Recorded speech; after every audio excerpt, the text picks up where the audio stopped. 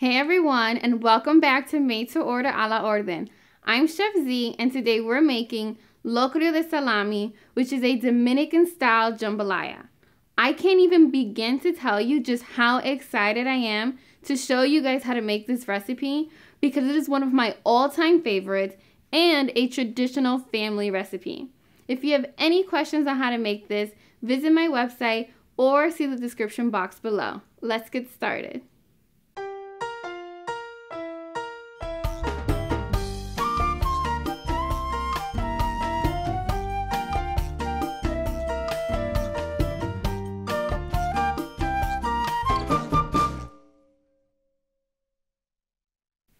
Locrio, just like jambalaya, is simply rice cooked with mixed vegetables and meat.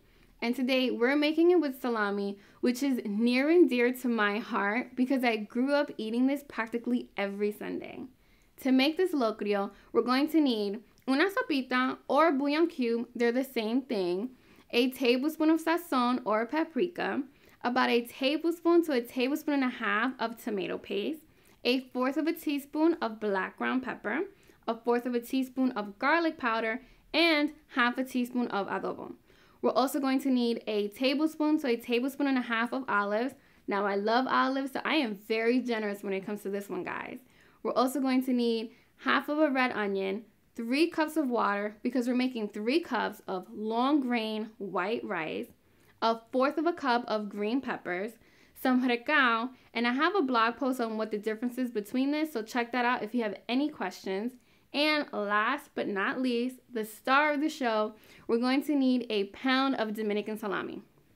Guys, I have to keep it so real with you guys right now. If you guys don't live in a Hispanic neighborhood, finding the Dominican salami is going to be a little bit of a challenge. Yo, my bad. But if you use any one of your favorite smoked sausages, hot sausage, or chorizo, this recipe will work just fine. So just substitute that and you guys will love it.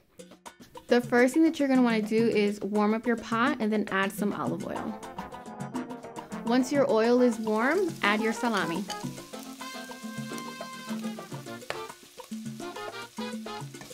And we're just going to cook that until they're nice and brown and golden.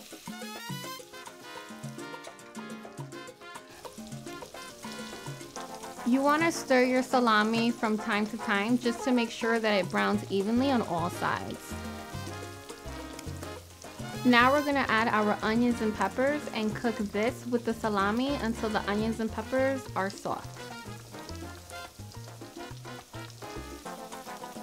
Now I'm going to add the bouillon cube, which will also help the onions and the peppers sweat a little bit and soften even more. It's time now to add the pepper, garlic, and adobo. Once I mix that in, I like to add my sazon.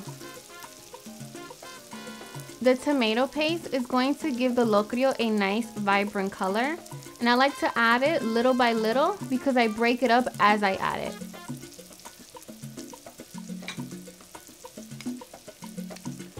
Let's not forget my favorite, the olives.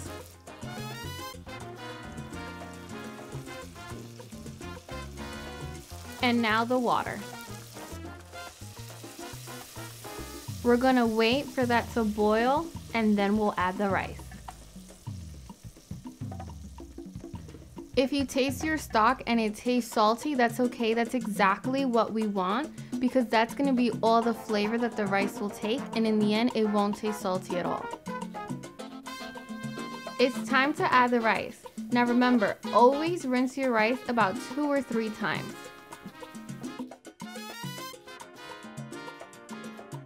We're gonna cook this down until the rice has soaked up all the water, and then we'll lower the flame and let it cook the rest of the way on a super low flame, almost like you're steaming it.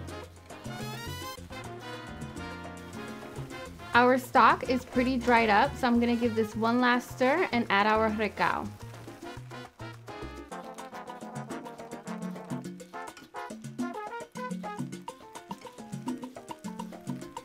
A trick to making your rice cook a little faster is to put some aluminum foil. When cooking your rice, don't forget to turn it on the lowest possible flame. Guys, when I think about comfort foods, Locrio de Salami is definitely one of the top 3 things I think about. My grandmother used to make this at least once a week because it was easy to make, pretty affordable, and a crowd pleaser.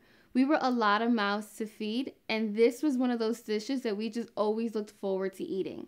If you have any questions on this recipe or any recipes that you've seen on my channel, you already know, visit my website, chefzcooks.com, or see the description box below.